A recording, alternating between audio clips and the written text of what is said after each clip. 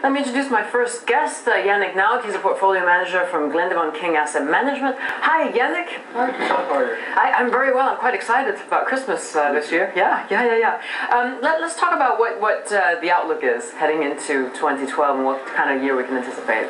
Well, I mean, the main, at least for the bond market, the main question is what will be the, do we will have, I mean, the conclusion in the Eurozone problem, will yield continue to push up, or are we going to have a final, I mean, a real conclusion to these problems? Right now it's very hard to say. As you can see today, both France and Spain are doing a bit better, but Italy is not doing well at all. And now we are getting close to, we had 7% for 10-year yield, which is very close to the all-time high back at the beginning of November, and it starts to be worrying again. There's a good chance, though, that Monti might just succeed. I mean, in terms of his austerity package, in terms of pushing through the necessary measures to make sure that Italy reins in its deficit. Today, I mean, this week he announced the third austerity package since June. I think that it's been voted by the two houses. So far, the market is not really reacting very well to it because we don't know yet if he will be able to implement the politics. I think it's much easier for an elected government to push an austerity package, like in Spain, or like in UK back last year. I think it's much more difficult for an elected government, like in Greece or like in Italy, for example. Are you feeling more optimistic on 2012 than you were, say, 3 months ago, or less optimistic on 2012? I'm very optimistic because at the beginning of this year, no European government realized that the debt situation was problematic for themselves. It was always someone else's problem. It was not really their own problem. As of right now, it's the #1 priority for every government in Europe. So if it's their priority, they should be able to address it.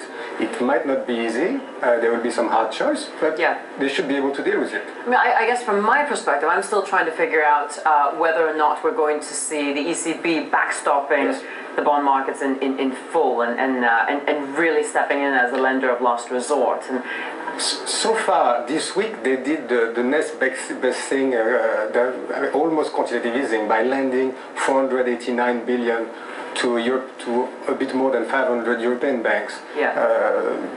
They did. I mean, it's a big amount of money. I mean, M0, which is the bank deposit and the bank bills, is 900 billion for bank bills and 700 billion for bank deposit. So this amount of money, it's a significant amount of money. I don't think it will have an immediate impact in terms of bond yield, but there will be a positive impact for sure, at least during the first half of 2012. We keep talking about the redemptions and the coupon payments that are due in the first quarter especially. And I mean, I was looking at some of the figures, if I can just find some of my old notes from the other day. I mean, there's some big amounts that are due. In 2012, European government have to refinance 1.6 trillion, and the European Bank have to refinance 700 billion.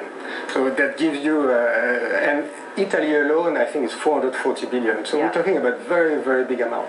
But might we be surprised to the upside on this? I mean, we've seen some pretty successful and pretty positive noises surrounding the recent bond auctions that we've had here out of the Eurozone, and might that continue? And is there reason to assume maybe that people also are tired of the same old trade of getting out of periphery sovereign bonds just because? I think it's most of people are very pessimistic, and it's now it's the average thinking is that it will be very hard and everything. So yes, we could be surprised in the upside. There will be election in France in end of April, beginning of May, presidential election.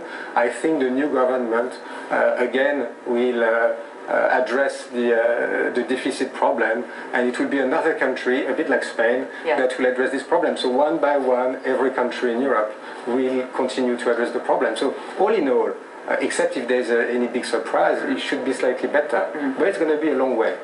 What do you wish for this Christmas, Yannick? In terms of presents? Yes. I don't know. I think it's a surprise. I think my wife will surprise me. That's the typical answer from men. Oh, I don't know anything.